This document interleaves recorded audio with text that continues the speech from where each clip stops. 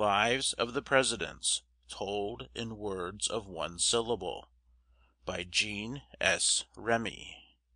Chapter 8. The Life of Martin Van Buren. The place in which Martin Van Buren was born was far from the homes of the other boys who became our presidents, and his life as a boy was not one bit like theirs. His father and mother were Dutch. Hose was his mother's queer name, and the name of the small town in which, on December 5th, 1782, he was born, was Dutch too. Kinderhook, the little town, was on the Hudson River, way up in New York State. His father kept a good inn and had a small farm, so he could send Martin to good schools.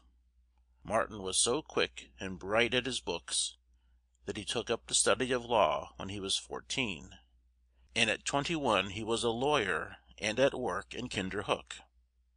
He was a man who made friends with great ease, and as he was a good lawyer as well, his state soon saw that he was the man to speak for it at Washington.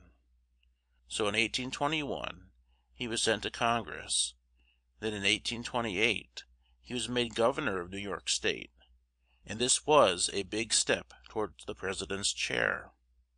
He was Secretary of State when Jackson was president, and in 1837 he took the oath of office and became president.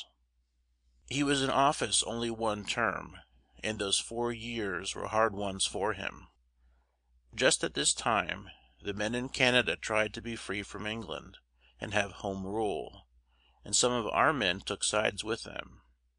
This made England angry, of course, and if Van Buren had not put a stop to such things, we should have had war once more. But he said all who tried to give aid to Canada should be sent to jail, and so the fear of war was put down. At the end of Van Buren's first term, some wanted him to take their chair again, but more wanted General Harrison, who had made a great name in the Indian wars. Van Buren was rich and Harrison was poor, and this race for the president's chair was called the "log cabin against the White House." After Harrison took the chair, Van Buren went back to his home at Kinderhook, where he lived in quiet until, in 1848, he was once more put up for president, but James K. Polk had more votes than he, and so won the election. In 1853 Van Buren and his son went to Europe, where they stayed 2 years. He spent the rest of his life at his old home, where he died on July 24th, 1862. End of Chapter 8.